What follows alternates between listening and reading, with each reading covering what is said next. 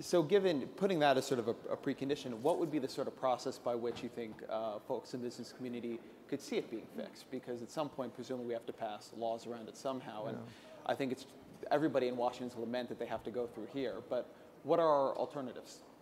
I would say the biggest thing government, I think, could do is just start making sure that everybody is completely aware of the quality that's actually done in hospitals and the quality of doctors.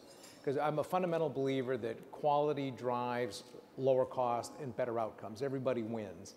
And if you could just have transparency of that data so that somebody can go online and actually see what's going to happen, or they can go online and actually see what the recommendation is they're getting and how does that fit. We do this thing with Mayo Clinic for our own employees where before they get an operation, they can actually go through this site, talk with somebody from Mayo Clinic.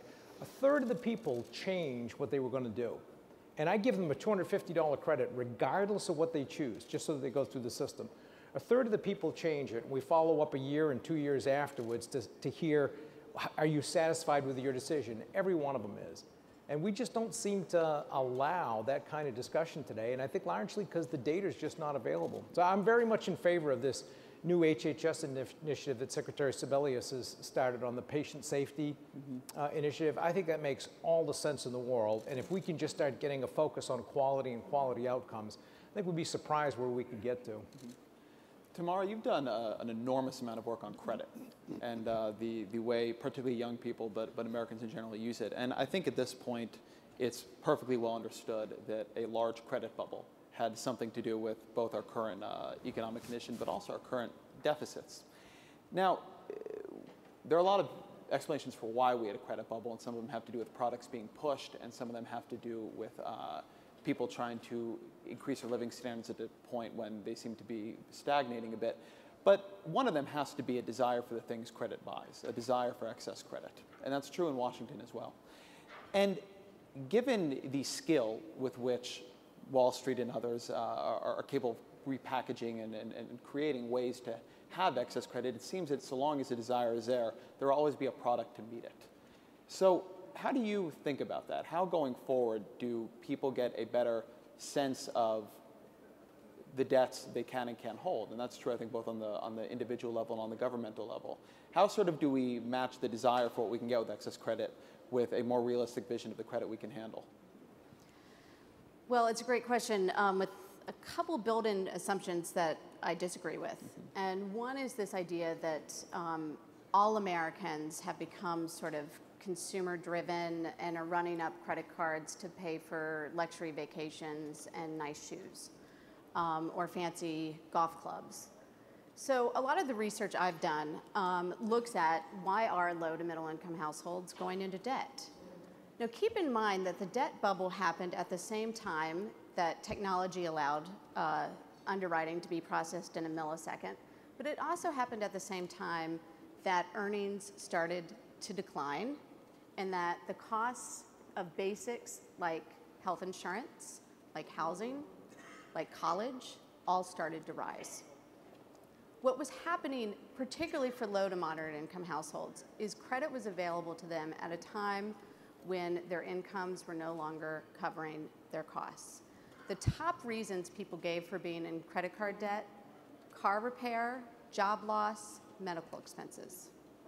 So credit cards were the safety net along with home equity. A lot of people took home equity out not to build an annex onto their house, but to help pay for college, to get through a job loss. Lots of basic reasons why people would go in debt. So I think we often portray indebtedness as the same. I think a lot of the consumption habits of the upper class are being transferred to everybody else, and it's simply inaccurate that it's a keeping up with the Joneses that has low and middle income people so strapped. There's a fundamental structural problem in their balance sheets. And just to sort of make that point, because you mentioned young people, I think when we look at the deficit problem, one of the things that worries me is we're so focused on what's happened post-recession. And I think an important thing to keep in mind about what has happened in the middle class, which if you ask me, the way to solve the deficit is to have economic policy be focused on expanding and strengthening the middle class. In a generation, in the last 30 years, the typical earnings for young workers, these are full-time, full-year workers, 25 to 34. So I'm not talking about people flipping burgers, although a lot of them do. I'm talking about people who are raising families, who are in the sort of prime years of life. The earnings for all men, age 25 to 34, men today in that age group earn 87 cents compared to the dollar their dads earned in 1980. Now women have done a little better. They make $1.10. It took 30 years to get that 10 cents.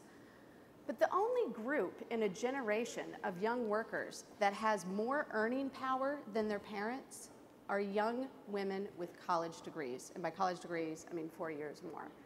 So I think that the issue of living standards and the basic earning power of the middle class and what has happened to it and how it's only gotten worse from the recession, but it was already there into the recession, is a really important point to keep in mind when we're thinking about the things we need to invest in as a nation. And granting particularly that last point, I read a lot of terrifically pessimistic viewpoints about the next 5-10 years in the American economy. So let's say they don't come true in their worst scenarios, but let's say we get a sort of an average scenario. Growth is somewhat slow. You're not going to see an incredibly fast-paced rise in living standards. How do those pieces fit together? So for a while we had credit that was filling some of that hole. Is that going to come back in some form, or will people just have to adjust to a more sort of realistic view of where we are as a country? Or what do you see in the next sort of short-term period as we begin to recover, but don't quite begin to race forward? It's a great question because a lot of the safety valves have been shut off. Credit. I think we're seeing some of it already. You have food banks are seeing people, a population they never served before. Food stamps participation is up.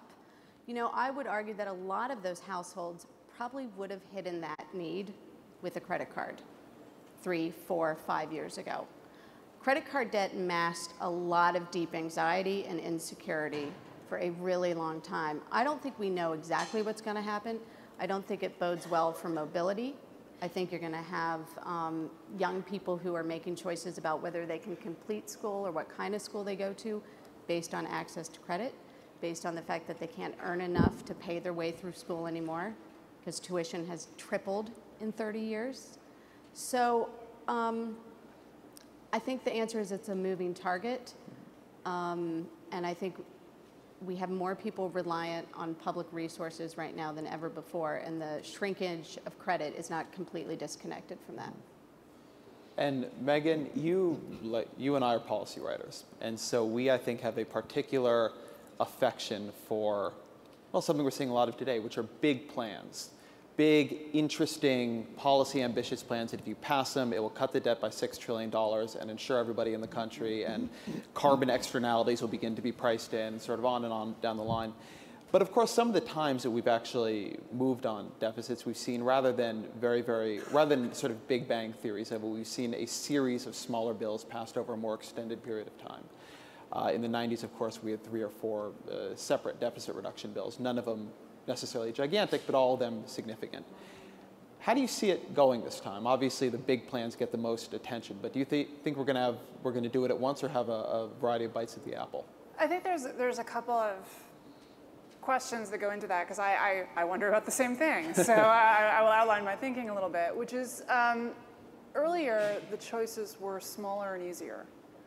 They were, you fiddle here, you do that. Right now, it's Medicare and Social Security, and that's it, and defense to some extent. And I think that even Republicans are starting to come around to the notion that, like, if they have to choose between tax cuts and defense, they might be willing, or between tax increases and cutting defense, they might be willing to cut defense. So I think we know where the big 3 areas it's going to have to come out of. There's not really any extra room, and part of it is we already did some of the kind of easy, obvious stuff that's coming back to bite us now, like the sustainable growth rate for physician payments and Medicare, which has been annually fixed by Congress to the point where if we actually allowed this, it's an automatic reimbursement reduction. If we actually allowed it to go into effect, it would cut their reimbursements by 30% in a year, and so it's never going to actually go into effect as far as anyone can tell.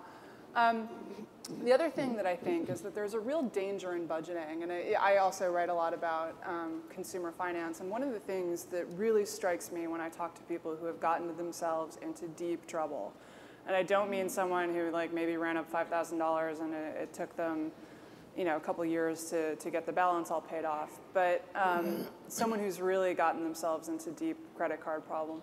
So when you talk to them and you talk to them about what their thought process was, they ask themselves, can I afford this, right? Can I afford to go see my mother who's not feeling well? Can I afford to send my kid to a private Christian school? Can I afford to do this? What they don't do, and in each case they can afford to do any of these things, but they can't afford to do all of the things that they end up doing. And I think, so there's a real danger in budgeting. You have to always be actually thinking about all of your priorities at once. And so with things like Social Security, and I think back to the retirement age, and I may be a little biased. My grandfather owned a gas station in Western New York, which is it's pretty heavy physical labor out there pumping gas, and he did it until he was 88. And so like my relatives in general, my farmer relatives were out there feeding the cattle. One of my great aunt like would drive to the barn to feed the cows because she couldn't walk anymore. And so like I don't tend to think that retiring at 68 is some sort of catastrophic, horrifying thing that that working class people don't understand. But even then, right, it costs a lot of money to not have people retire later. And frankly, I don't think the economy, whether or not it's through private savings or through government finance savings, can afford to have one person, two people in the workforce supporting one person out of it forever, which is essentially what we're talking about. I mean, whether that's from private capital or from the government, that's a really difficult. A third of your earnings essentially have to go to feed someone else's consumption before you even account for your kids or anyone else who needs help. That's just the retirees. So I don't think that that math works no matter how you play it out. But also, if you think it's really expensive, is this what we would spend that money on? And you know, someone said to me once when I was at a panel, well, Social Security is easy to fix. All we have to do is get rid of the cap on Social Security earnings. Well, that's a 12% tax increase. I mean, that's levying a 12% surtax on all incomes above $106,000 a year. That's a really large tax increase. 12% is big, right? And even if you think that we have to do that, and I think you can argue that maybe that's where we do have to go, would you spend that money on letting people retire at 62 instead of 65 or 68? We have a lot of priorities as a nation. You know, whether you want to cut taxes, whether you want to do more spending on healthcare, you know, cover more people, whatever it is. Most people, in fact, I don't think that would be the priority that they would select. Yes, I want everyone to retire at 62, and so I'm not going to fund education. I'm not going to fund science research. I'm not going to fund those things. I want to let everyone retire at 62, and that's all I care about doing. And that's the real problem with trying to do it piecemeal, is that at this point, we're really talking about trade-offs between a small number of really big programs, and you have to think about that comprehensively, because otherwise what you will do is end up telling yourself, I can afford to do this, I can afford to do that, I can afford to do this third thing, and you will end up in a disaster because you can't afford to do all three of them.